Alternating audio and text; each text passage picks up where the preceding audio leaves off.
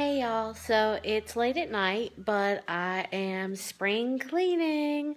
And I just wanted to show you part of my spring cleaning is my makeup.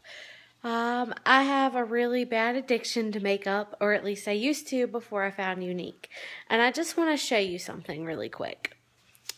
Do you see all of this? I don't know. Hold on. Can you see all that? That's just part of what was in my makeup drawer. The reason I'm shooting this video is just to show you I've used so many different brands and so many different things until I found Younique. And what was the major problem with it? Not just the chemicals, but none of it worked. I've had breakouts. I've had stuff from microdermabrasion kits actually get embedded under my skin and leave scars. I've just had terrible, terrible experiences with different stuff. So anyway, in light of spring cleaning, I am going to replace everything you see right here with that. You see that makeup bag? That's all I need.